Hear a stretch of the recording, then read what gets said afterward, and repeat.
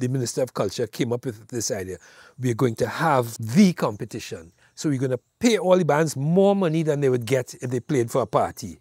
So the first carnival after independence, they had Panorama. It was the first Panorama.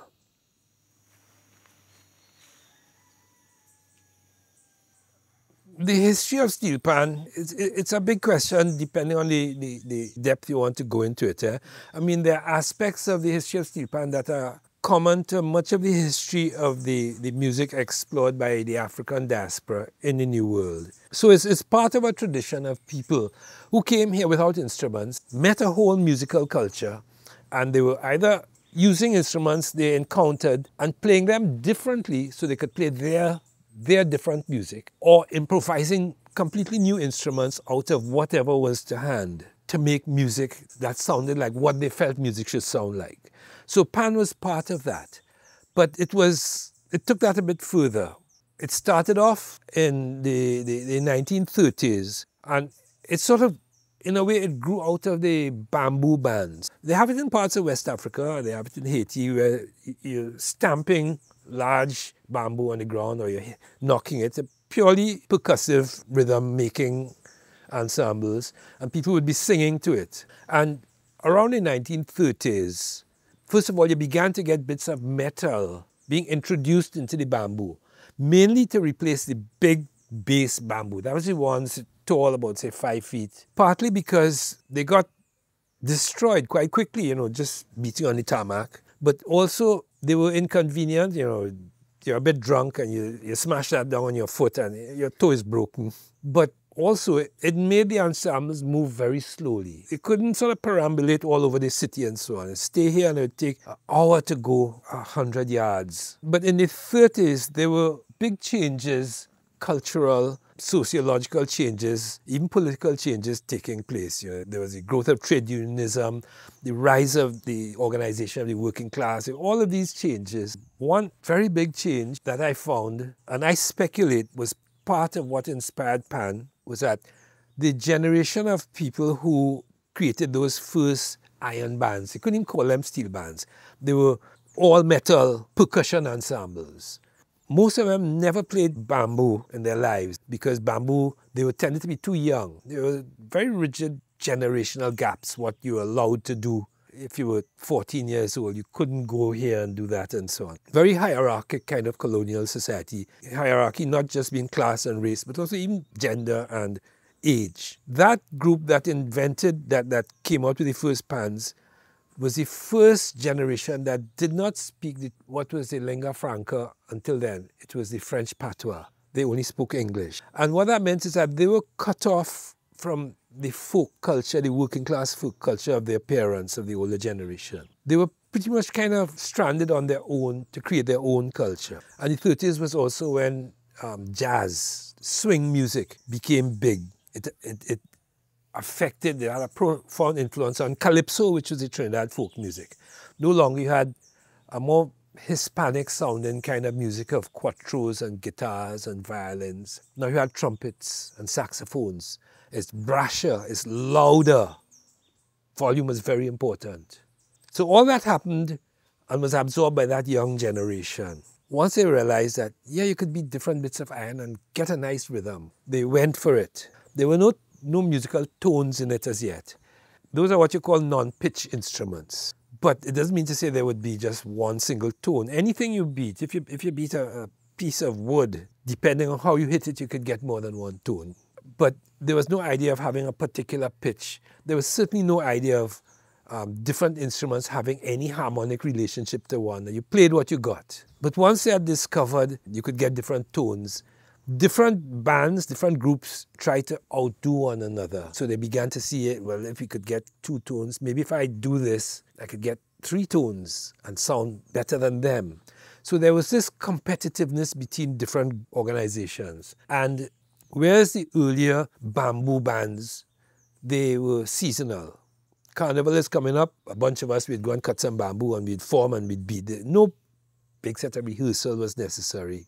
And then after Carnival, we throw them away. And that's it. The organization was just ad hoc. But when you began to get steel bands, where people are now trying different things and you get people making pans, and you make a particularly nice sounding one, you don't just throw it away, you keep it. And the bands became sort of perennial. They lasted throughout the year. So again, whereas the earlier percussive organizations were ad hoc, it didn't have that tight bonding, the primary groups, the steel bands began to develop that. They began to develop a perennial identity. So they all had individual names, mostly taken from the movies. You had Invaders, and you began to get Desperados and so on. The earlier Tambu Bambus didn't have names. It's just whatever district it came from. There was no particular unique name. Now, in terms of the music, they moved from playing rhythms to playing more complex rhythms to playing what in technical musical terms you call an ostinato, which is a repetition of some notes that becomes a rhythm because of its repetition. One of the greatest popular musicians of all time built his whole career on that. That's James Brown. He was so brilliant and so obsessive about it. I mean, he's a person who has made a huge hit that has no melody. It's a big hit, I think it was 1970, I'm Black and I'm Proud. It's just pure rhythm, and I mean, he's drawing on the preacher tradition of the US, of the screaming and the shouting, and that driving rhythm. So the steel band moves into that phase. But the musical environment, what these young men lived in, was not that environment. It's not the environment of the Black American church. Their musical environment was the musical environment of dance bands, which were swing bands, brass bands playing popular music, in some cases playing Latin American music, mambo and so on. But these were bands with saxophones and trombones and things like that, acoustic double bass. And the panmen wanted to be able to play that kind of music. So very early on, they started a role to try to get sustained music, the sustained notes that a saxophone can give you.